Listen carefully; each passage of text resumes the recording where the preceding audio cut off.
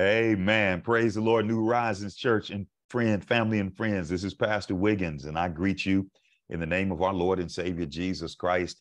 And I'm so excited about this daily prayer series that the Lord has laid on my heart to lead us through over the next 29 days or so. We're going to be praying through the names of the Holy Spirit.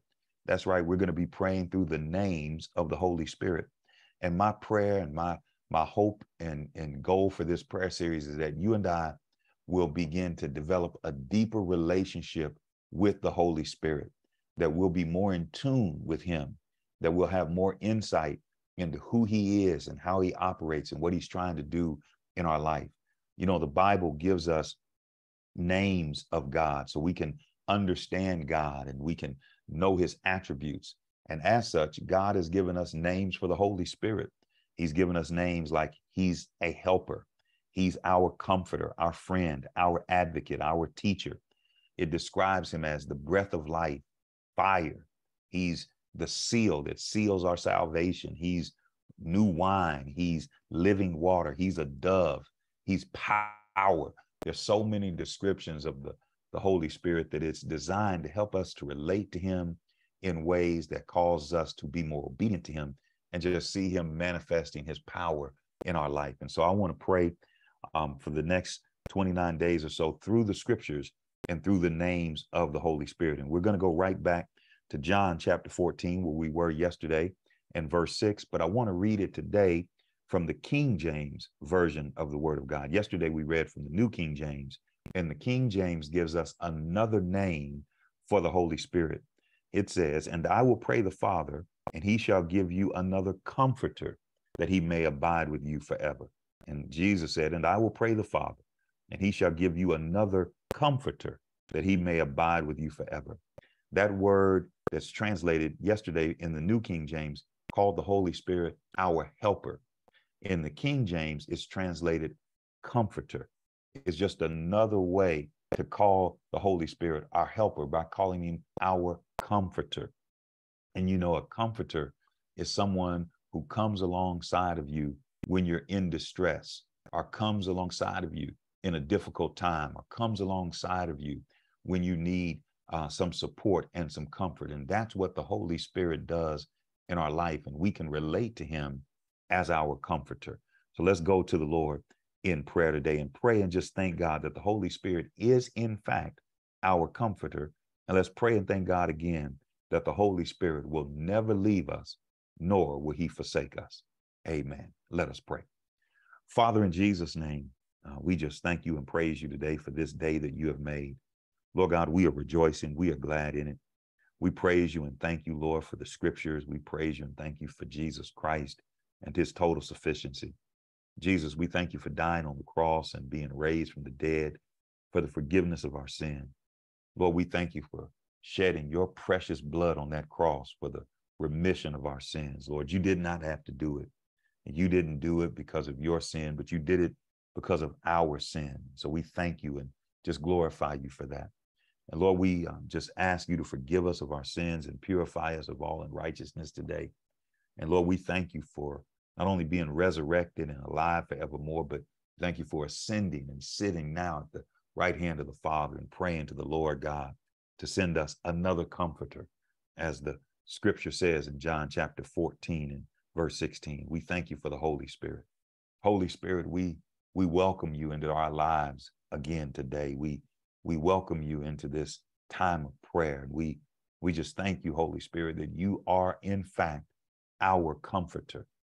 We thank you that you come alongside the body of Christ. You come alongside of each of us individually, and you are our divine comforter. Lord, I pray today that somebody that is going through a difficult situation, some mother, some father, some family member, some son, some daughter, some single person, Lord God, that is going through a difficult situation, Lord, I pray today that you would show up in their life as their comforter, Lord. I pray for somebody, Lord, that may be dealing with the loss or the death of a loved one. Someone's passed away, Lord, and is no longer here physically. I pray, Lord, that somebody's trying to adjust to that new reality, that you'll come alongside of them, Lord, and comfort them with with a comfort that they've never experienced before, Lord. I pray somebody else is going through a trial or is in a storm, Lord, is going through a difficult situation. Holy Spirit, I'm asking that you would show up in their life today in a real and a tangible way, and that you would comfort them through that situation, Lord.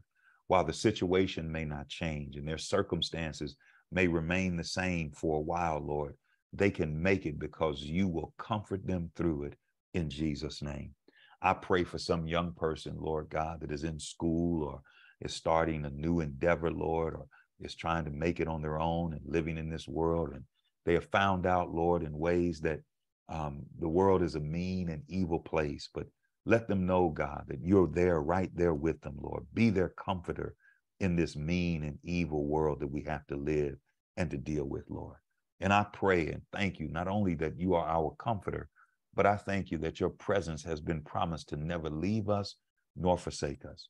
Jesus said in John chapter 14 and verse 16 that you would abide with us forever. So thank you, Holy Spirit. Thank you, Helper. Thank you, Comforter, that you will never leave us and you will never forsake us. Thank you, Lord, that when mother and father forsake us, then will you take us up. Lord, when friends walk away and turn their backs on us, Lord, you will still be right there with us in the fire, with us in the situation, with us in the circumstances. Even, Lord, when our closest relatives and our closest associates, Lord, can't find time for us because they're dealing with their own situations and circumstances, Lord, we can turn to you and you will be right there.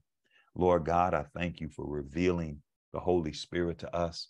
I thank you for sending him to the body of Christ, to the church of Jesus Christ.